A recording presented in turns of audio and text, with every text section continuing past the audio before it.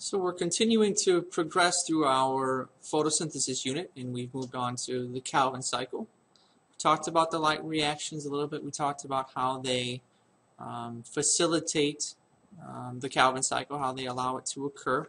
So we're going to talk about first the big picture with a little bit of a review on the Calvin's or on the light reactions, excuse me, and how they help with the Calvin cycle. We can see this whole thing happening inside the chloroplast of a plant cell and some photosynthetic bacteria, of course.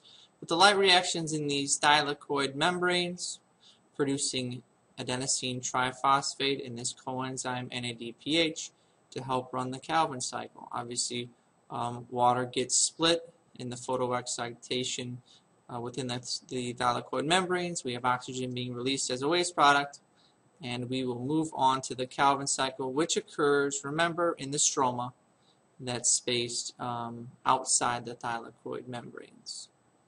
Okay, the light reactions, here they are, thylakoid membranes.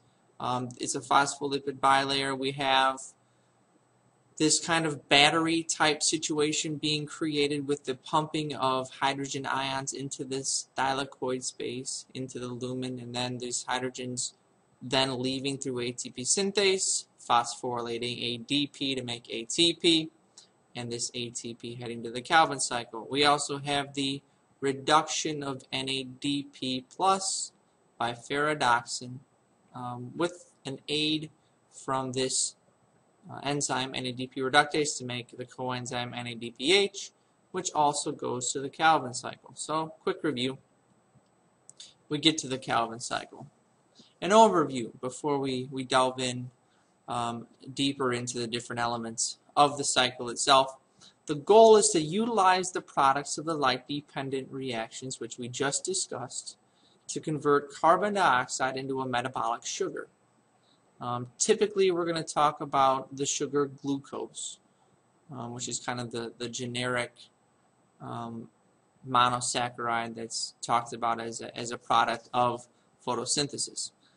3 phases of this cycle. The first one is carbon fixation. And when we're talking about fixing carbon, we're talking about grabbing it out of the atmosphere and converting atmospheric carbon into a more tangible molecule like a sugar that the plant can utilize for energy.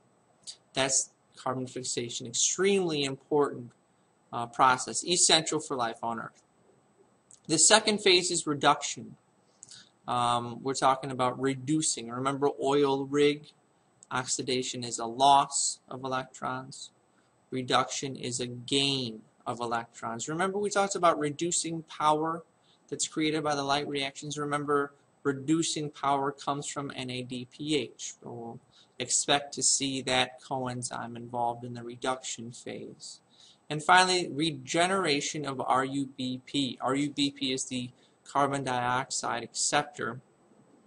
We have to regenerate it for it to be a cycle. If we weren't regenerating the initial participants of this process, it wouldn't be cyclical. It would just run out. Okay, so keep these 3 phases in mind. We're going to try to work through them, and hopefully you'll come to an understanding by the time we get to the end of it. So here's the Calvin cycle in full. Don't get intimidated as you look at this whole thing. We're going to break it down piece by piece. We're going to look at the different phases. We're going to trace carbons as we work through here. I want you to keep in mind the number of carbons that we're working with. Keep in mind the input of energy. Keep in mind where the reducing power is being used. What are the inputs? What are the outputs? What enzymes are necessary? These are the main parts of this whole thing. Now, we said it's cyclical, and we're starting with this 5-carbon molecule. Ribulose bisphosphate, RUBP for short. Ribulose bisphosphate, let's kind of derive this name. Ribose means 5-carbon sugar. 1, 2, 3, 4, 5 carbons. Okay, that's where the ribulose part comes from. Bisphosphate, 2 phosphates. Okay, it's a ribose with 2 phosphates. Ribulose bisphosphate. RUBP. RUBP interacts and reacts with CO2. All right. Now, when we look at this cycle, we're talking about 3 CO2s coming in quick succession.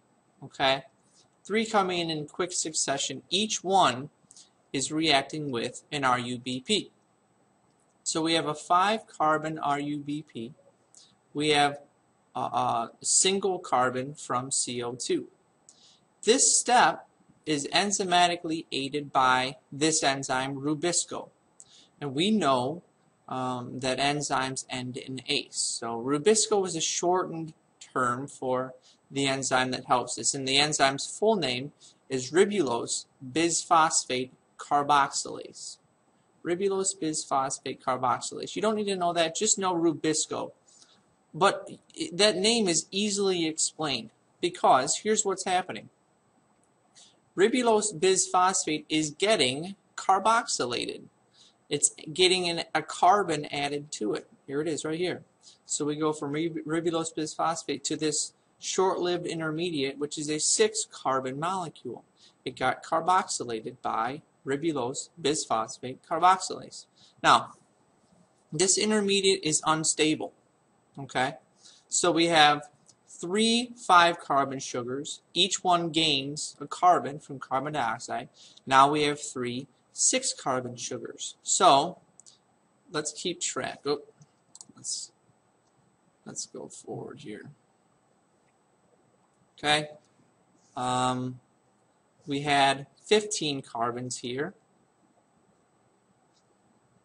We added 3 from carbon dioxide.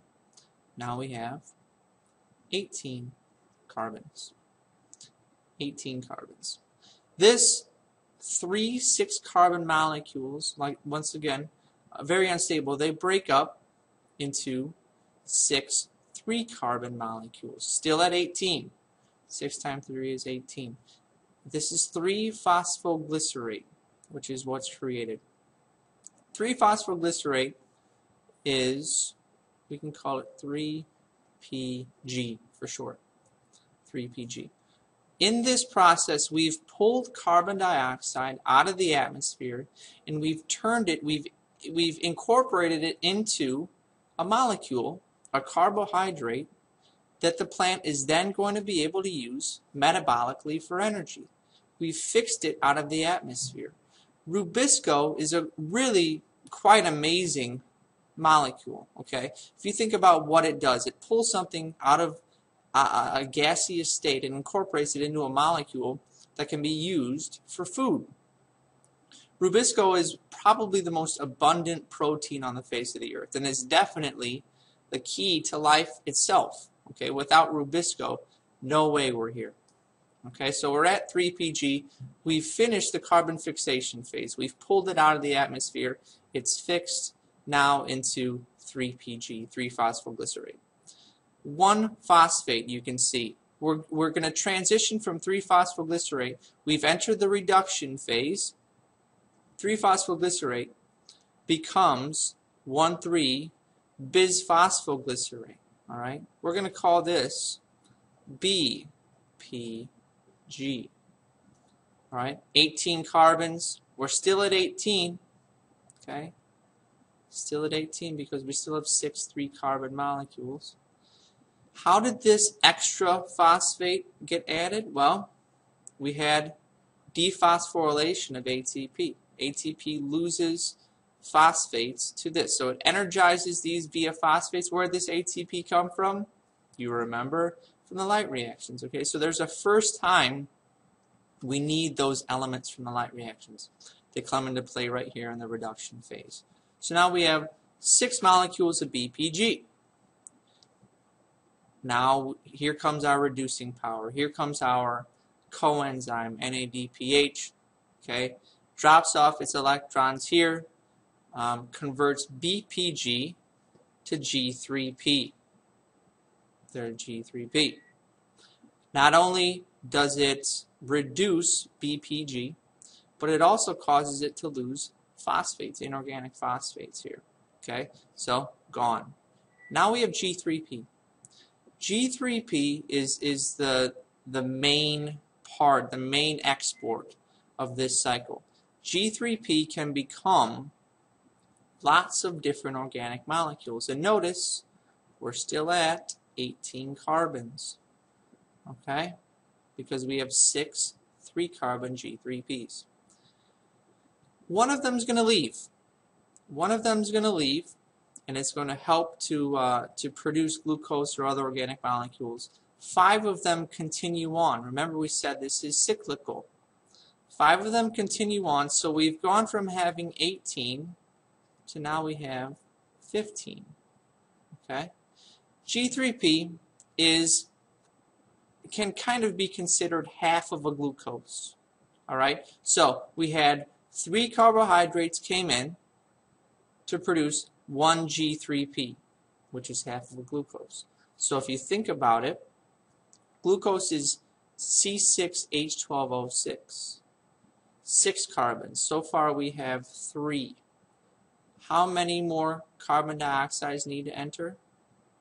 3 more. So essentially, it takes 3 turns of the Calvin cycle to make 1 G3P, 6 turns of the Calvin cycle to make 1 glucose, because it takes 6 turns to make 2 G3P, 2 G3P to make 1 glucose.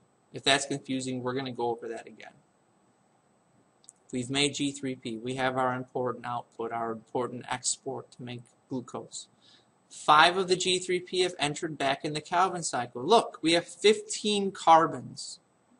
That's what we need to begin with, okay? Because we start with 3 RUBPs. We start with 3 5-carbon sugars. Well, now we have 5 3-carbon sugars. 5 times 3 is 15. This needs some rearrangement, which requires energy. Where's the energy going to come from? Boom. ATP requires the energy. We have rearrangement. We have bonds being broken. We have new bonds being formed. And bada bing, bada boom, we have 3 RUBP once again for the whole process to start over again. This was the regeneration phase of RUBP. Regeneration, obviously essential in cyclical processes. Okay? So that's the Calvin cycle. 3PG to BPG to G3P back to RUBP. Keep track of those carbons. Keep track of the ATPs, the NADPHs. Okay? In making glucose, as we said before, 3 turns makes 1 G3P. So then it makes sense that 6 turns make 2 G3Ps, which is equal to 1 glucose. And why is G3P so important? It's a very diverse, a very dynamic molecule. It can become glucose. It can become fructose. It can become disaccharides, polysaccharides like starch and cellulose. It can become the pieces of lipids in fatty acids. It can become the building blocks of proteins like amino acids. Extremely diverse, extremely important. And you're going to see when we talk about cellular respiration, as we revisit this drawing, evolution has kind of given us a little bit of a glimpse because you're going to see in cellular respiration, and specifically in glycolysis, you're going to see G3P, you're going to see BPG and 3PG, but in opposite order, okay, in glycolysis. So very related systems energetically, similar molecular processes going on because evolution, because we're not really all that far removed from these types of organisms, these photosynthetic organisms. We're all related, and this is just more proof of it. So hopefully that helped you to understand Calvin cycle and how it relates to the light reactions and photosynthesis in general.